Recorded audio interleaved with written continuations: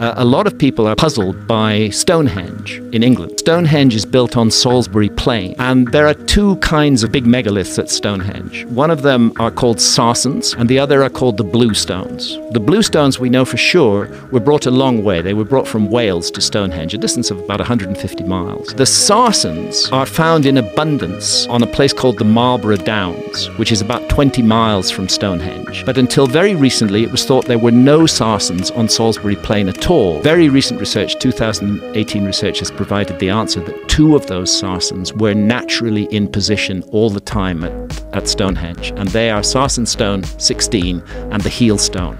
And if you stand behind Sarsen Stone 16 and look at the Heel Stone at dawn on the summer solstice, you see the sun rising in direct alignment with the view. And the Heel Stone is like the sight on the barrel of a rifle targeting the sun, and that was there naturally.